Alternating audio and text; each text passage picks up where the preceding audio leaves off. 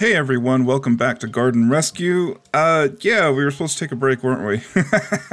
That didn't happen. Today we are in Leijon's zoo. You can see right here. He's got a pretty big zoo right here. A lot of different animals, a lot of different protesters. But what he's given me is this area to work on, the tropical house, and it's beautiful, isn't it? I feel like I really don't have to do anything. The structure is pretty nice, and the dome and everything. I mean, really all I have to work on this area in here and just fill in some plants. That should be pretty easy, right? Yeah, wrong. This is going to be a different garden rescue because we're going to be focusing mostly on how to build an interior from an exteriorly built building. Say that 10 times fast. Yeah, this is going to be a challenge because to have an interior, it has to be plausible, and right now it is not plausible. Even if I were to just open up some walls and box everything up, it would not look very good. So this is going to be a bit of a different challenge. We're still going to be doing a lot of gardening on the inside once we get it all set up, and some gardening on the outside. But yeah, my concerns for this particular garden rescue. Mostly, nothing is done. There's no floors, there's nothing on the inside. So a lot of that has to be fixed. The interior has to be walkable, and it doesn't necessarily have to be peep walkable, but if I put a camera in there, it has to look like I can walk through it. Second area of concern is the central vault here. It needs to be able to be supported, but I want to be able to, when I walk in, see, look up and see that it actually is a dome or a vault.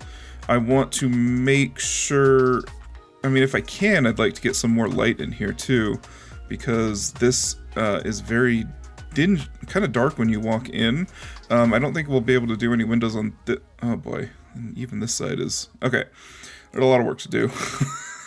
But I think this side is not going to be doable to increase more windows or some light. So I will have to do it probably on this back side. This has gone from a garden rescue show to a HGTV open, let's open up all the walls and make this an open concept sort of thing. But it does improve the look of the interior already, just having that kind of opened up there. So we'll fix that. The other areas of concern is that this is a fairly small space, and it's going to be a bit of a challenge to fill it up with some things that aren't going to like intersect or come out of the walls or come out of the glass. So that to make it look full like a true tropical house, but to keep it all contained, that's going to be a bit of a challenge. And then there is the last issue that I see happening is that all of this material, especially all this brick and stuff like that, it can't simply free float like that. If you've noticed that he's used it as the outer piece. So there has to be some sort of supporting mechanism for all this brick. And so we're going to have to figure out how to do that and what that's going to look like exactly. Same thing for the vault. We need to make sure that it looks supported so that the integrity of the material is showing through.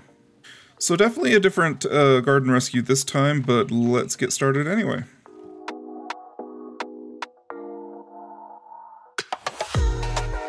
Alright, here we are. We've blown out a few walls. We've made this plenty more open concept. And yeah, the light's shining through. The space is looking a lot bigger, a lot better. And then if I look up, whoa, what is this thing? Well, this is the vault idea that I'm going to go with. And I'm going to have it supported by 4 columns. You can see the 2 right there. And then the rest should tie in pretty nicely. And you might be wondering, how in the world did I do a circular dome like this, especially a really complicated shape? Well, I would love to tell you, and I'm going to show you out here. So you can see that this is the vault that I actually built, and then I just placed it inside because it's a lot easier to do things outside. And it's done by using what's called the mud pillar technique. And if you don't know what the mud pillar technique is, I am going to show you right now. Alright, so we're going to start with a mud column. It's the only column piece that is in the game that is on the grid, and that's what's important, is that it's on the grid. So plop that down. And then you have to think about making one tiny little section. And so we'll just do it with plaster because that's really easy. What you want to do is extend it out from the mud pillar like that. And say that I want to be, let's do something that looks like this. So I'm going to build out this little piece here. There you go, that looks pretty darn awful. Here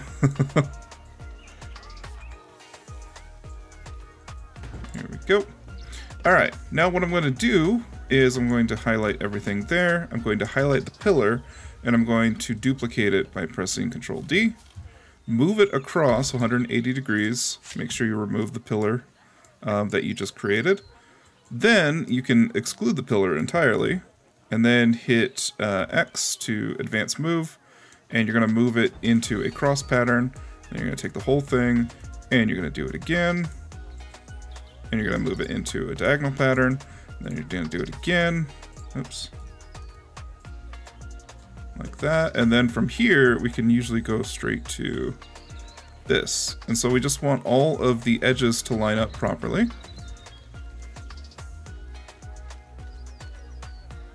And now this one's going to be a little bit weird because I've got some areas that are smaller, some areas that are bigger. But if you do this seamlessly, you can get some pretty good results. And so just like that, I have a very complex round shape. And that's exactly what this is. Okay, and there you can see that all of, any sort of detail that I want to come out, I just add another plaster piece to that little piece that I started with, and there you go. But the cool thing is that you have a center point then, so you can place that wherever you want.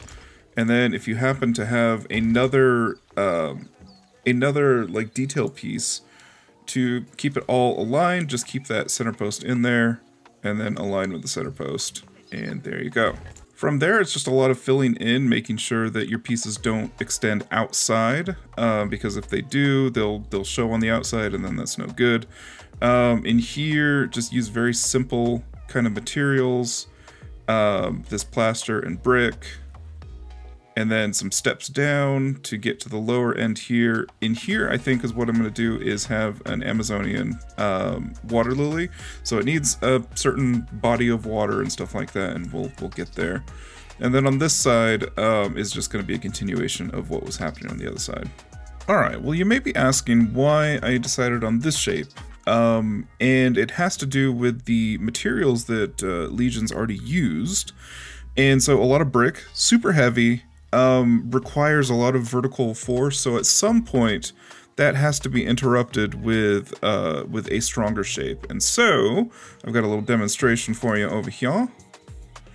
Here is the silhouette of that building as it is right now, and you can see that as the weight increases, the force becomes really important on these sorts of walls. Now this is fine because it looks like there is an interior chamber, but if we turn it into a 3D, here we go. No longer is that usable interior space.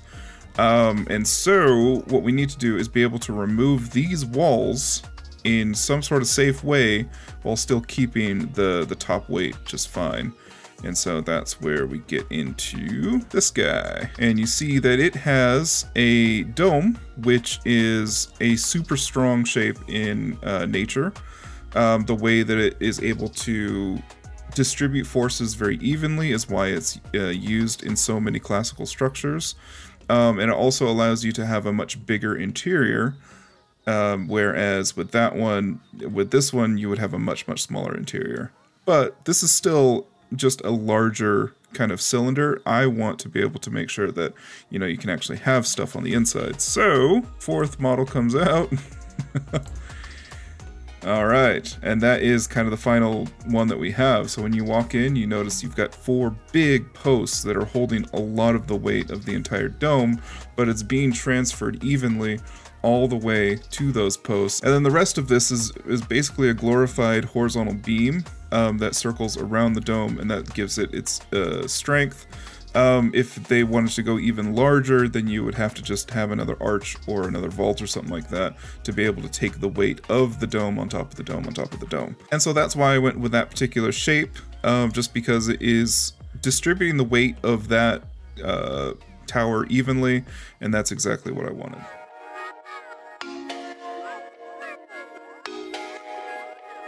Alright, you can see we're a little bit further along here. I've got some Australian tree fern here in the center that seems to always be in the middle of these like tropical houses. Yeah, it looks really awesome. Some cycads. I've just layered a bunch of date palms together to create what looks like a cycad, which is, I think it's part of the fern family. It's really, oh boy. Hold on, let me get back in. This is the tricky part, is trying to get the camera to stay inside this damn building. But they're really easy to take care of. They generally don't have very large of a root system. That's why they can fit in these sorts of pots here. The rest of this I don't believe has been done yet, but you can see the vaulting is almost complete. There's still a lot of work to do there. But this is the big to-do in here. Isn't this cool? So this is the Amazonian lily pond that I wanted originally. And you can see that it has a nice clean water cube in here. If you don't know what the water cube technique is, that is when you put a barrier together, you add the water, and then you just lower the walls of the barrier. I think I talked about it a little bit in Tauranga Zoo. I have had to learn how to say that name. But yeah, it's used here as well. And then you'll notice that the brick has, I mean, the space has actually gotten a lot smaller, because originally, if I look over here, you can see that he had brick floating just on the top there. But as we saw from our demonstration earlier, you have to do something with the vertical shear, or the vertical weight of that brick. And so that's what led me to adding some arches.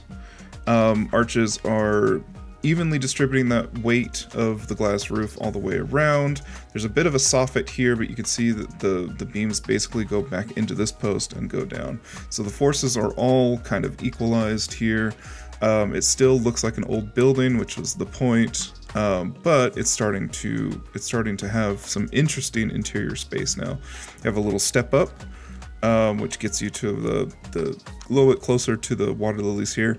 And I've noticed that in these old type greenhouses, there's not a lot of railings or anything like that. You're kind of on your own. So that's what I've tried to emulate here. The important thing is, from the outside, you're not seeing pieces kind of break through, which is the real challenge of this entire build, is that I've had to change materials here and there. I've had to add more plaster pieces, spines and stuff like that, change the roof, change the soffits, add these little bits here because there's that's where the dome is kind of settling into. But from a distance, it doesn't look like it's changed much at all, which is exactly what I want.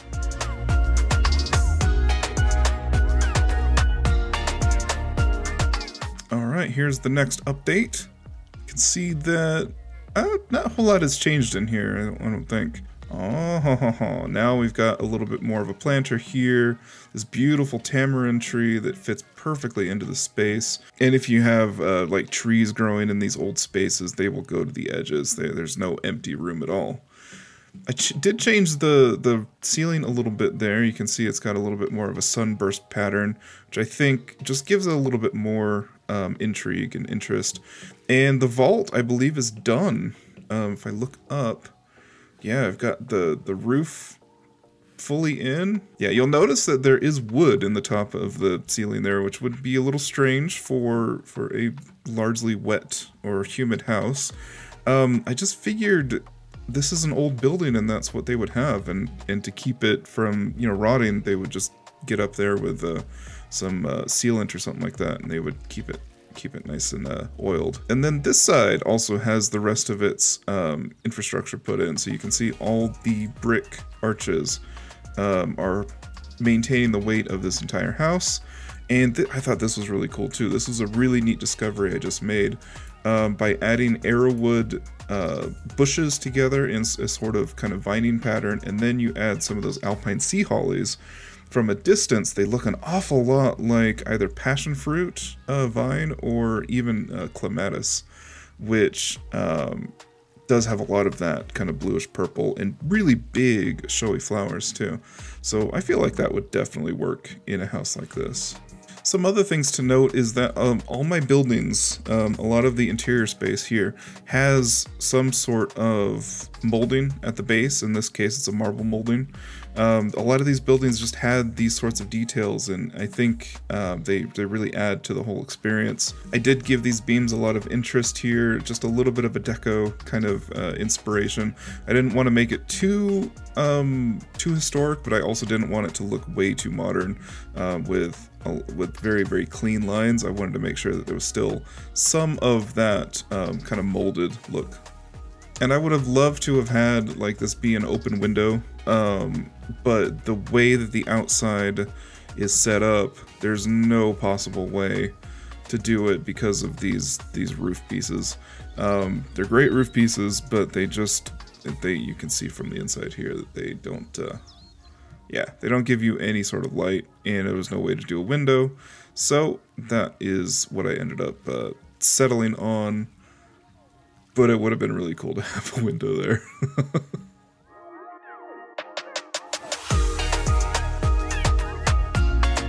And here we are at the end. It's a bit of a shorter garden rescue. Usually they have about 4 updates, but this one only required about 3. And here we are. Here we are at the tropical house in Leijon's zoo. You can see that the front has received quite a lot of very simple landscaping, honestly. I wanted to make sure that it wasn't over the top. This is an old house, this is an old building, and it's a tropical house, so I didn't necessarily want to have like lush tropical stuff on the outside. Generally, if you have a house that has tropical plants, you don't have a climate that can handle tropical plants. So I instead went for more deserty type stuff, very generic type bushes and stuff like that. But it's that medium green, it's that general kind of, it's there, but it doesn't really do anything, that actually makes this house look a lot better. It doesn't take away from the architecture at all. Whoa, a little too far.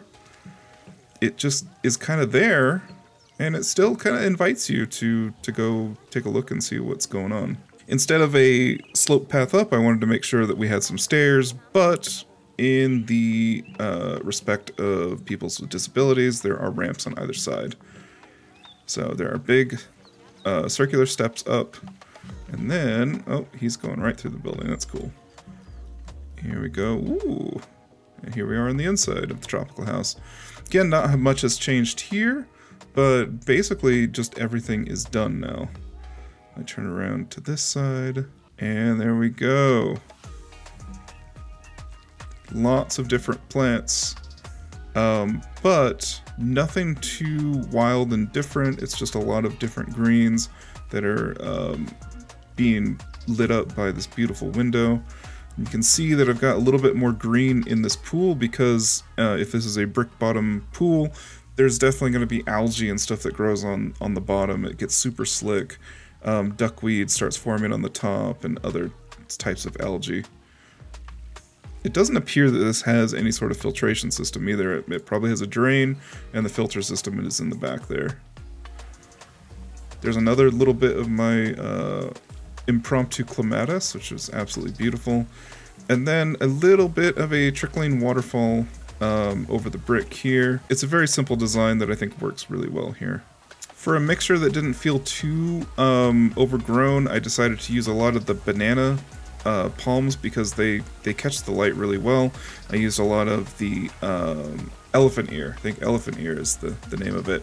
And then also just kind of feathered in some of that elephant grass back there to make it look a little bit more lush and change the textures a bit. It's such a small space. It requires a lot of texture to be interesting. Otherwise, there'd be no reason for you to really come into this room.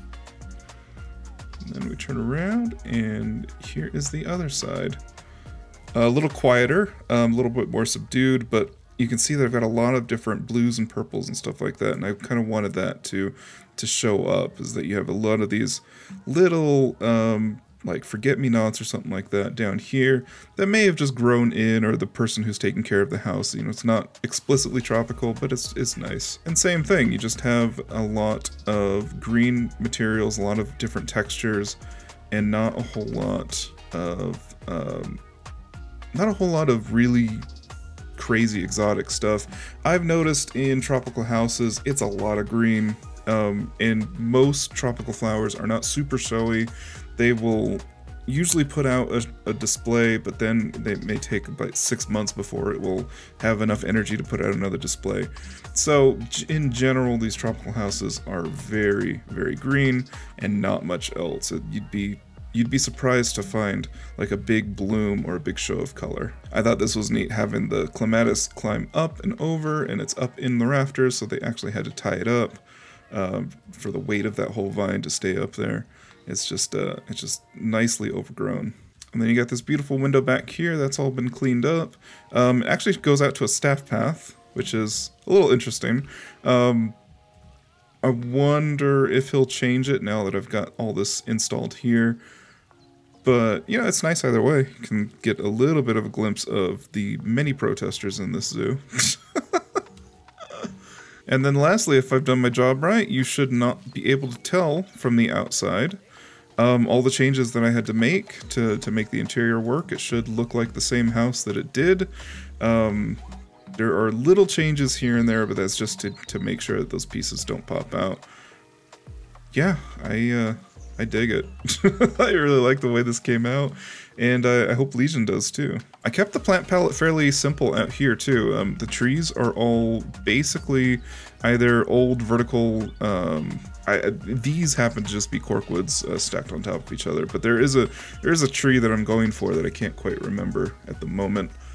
And then these guys on the outside, these these really rough palms and stuff like that, and some dracaena and all that cool stuff. So it'd be fairly easy to take care of. You can see that this old, I really like the mud walls in this game because they look like old plaster. It's super, super like undulating and puckered, and on this side you can see that the wall's just there, but the soil is following the line of the path. So it's a little funky, but I've definitely seen stuff like this before. It totally feels like it's just been lost to time, and there's really no reason to update it or anything like that. It's just here and somebody takes care of it. So I think that'll do it for today. If you liked what you saw, you know what to do. Next garden rescue. I mean, I've got a few on the horizon.